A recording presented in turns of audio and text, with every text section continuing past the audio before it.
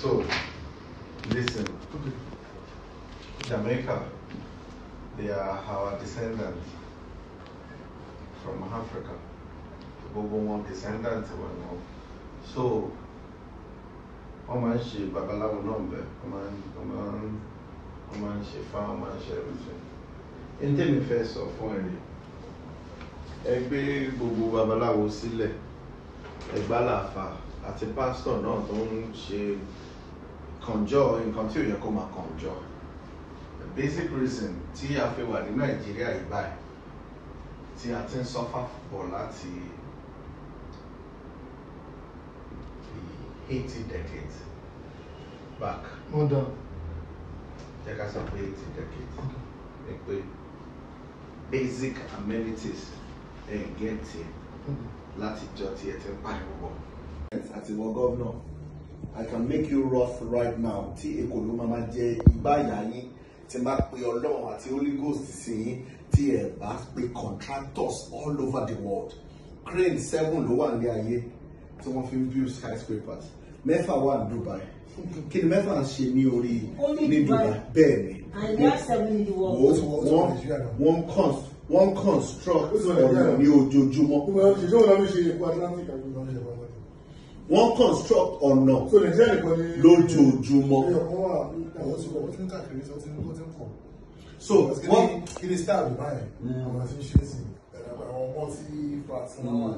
so this is where I'm going. Whatever you think you are saying as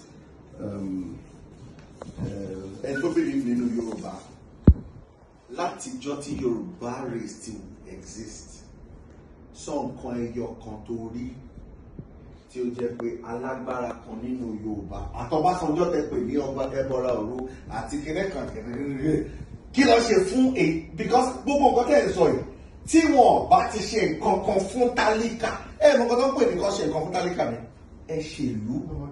It's not about giving money. Kí ìlú sweet. Gbogbo ọba sọ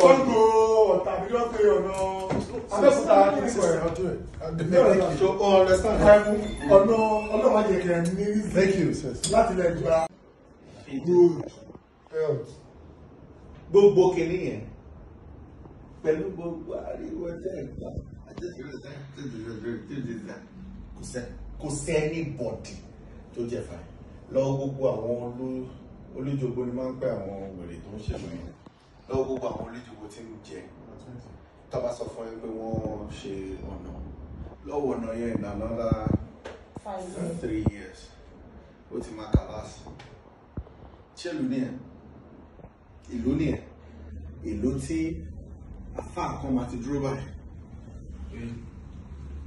ìwọ ààrẹ ọ̀wà kí èmi lé ní whatever he said ó kàn sọ̀rọ̀ ni o nonsense it's all nonsense kí ni ọ̀wà kí èmi lé ní that means you have power you are with that command don't know it means ó yẹ kó máa bẹ̀rù ẹ̀ ń kò gbà pa okay ó yẹ kó bẹ̀rù ẹ̀ now ẹni tó ní ààrẹ tó ní kó wá kí ẹ lẹ́yìn ó lè sọ fún pé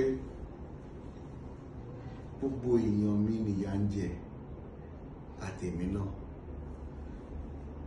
Ẹ lọ wo housing government ibi tí government sọ pé àwọn kọ fún tálíkà lọ wo bí gbogbo ẹ ṣe sàn wọn ní french structure lọ wo lé government nílùú òyìnbó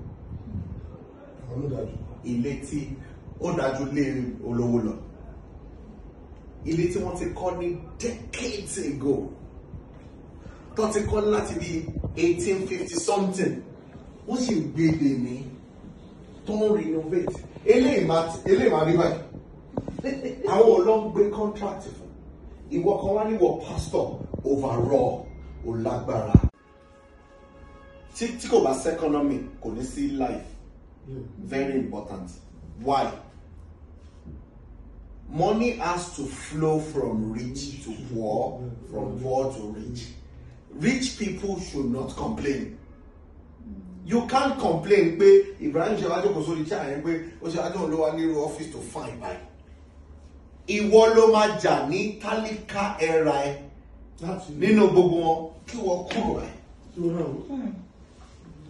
Gbogbo tálíkà ò lè lówó nígbà táwa náà ń gbélé pákó àwa náà ń gbàdúrà ká gbélé block but tá a bá jáde ká ṣiṣẹ́ ká ṣe dáadáa sáwọn èèyàn because tó bá ṣe burúkú má bọ̀dá o lè rí nǹkan kan so nínú kindness yẹn náà o ò tún ní rí nǹkan kan àfẹnitọ́lọ́ bá sọ pé eléyìí ló máa ṣe é lóore.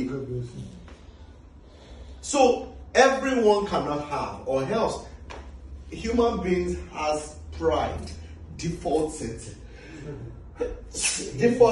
the pride human. Wà ní pé tó bá yẹ lówó ń sìn, ìwọ kàn lówó sheep Mark Zuckerberg yàtẹ̀ Mark Zuckerberg tàbí kí lè Zuckerberg lè má yàtẹ̀ is $170 million. $170 million. That's way much. That's fucking a lot. Now, that's change. You know, Contoni. Tiwa Bani $170 million. Yeah. Net worth. Not your net worth. Yeah. Cash. Mo lè bet ẹ pẹ̀lú gbogbo nǹkan tó wà ní ayé mi. O ní lo iPhone mọ́. Wà ní what's this? Yorùbá industry ti gbé lọ́wọ́ dá. Wà lọ ṣe tiẹ̀. Yorùbá industry ti gbé lọ́wọ́ dá. Bẹ́ẹ̀. Olórí burúkú ẹ máa pè mí lọ́sàn-án lóru kí wọ́n bá ṣe fíìmù. Kí n fẹ́ fi fíìmù kí ló ṣe náà? Anything tó aṣọ olówó kí lórúkọ aṣọ tó wọ̀?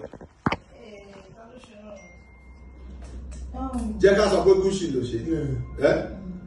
Wọ́n sọ pé Gucci kémi wọ mí kí wọ́n Gucci. Mo lè yan gbogbo company wọn. Mo máa tó tọ́ dànù. Báwo pé white tó máa wọ Gucci? Ìyàmà. Wà á fẹ́ lọ dá títí ẹlẹ́ tó ṣe specially. Àwọn ajẹ́ pé kò sí ó lè jẹ́ kàbí ọdún ẹ̀ lónìí. Náà títí ẹ tó máa ṣe specially yẹn. Ṣé engineer ni ẹ? Ìwọ ló máa ṣe machine tó máa ràn. Because kò sẹ́ni tó máa wà tó máa bẹ́ẹ̀ ṣe machine yẹn gbogbo wọn ti lówó. So that means ìwọ ló máa ṣe machine, ìwọ ló máa lọ grow crop ẹ fúnra ẹ tó máa já tó máa ṣe yẹ. Kò sí kókò fún ẹ, kò dẹ̀ sí farmer.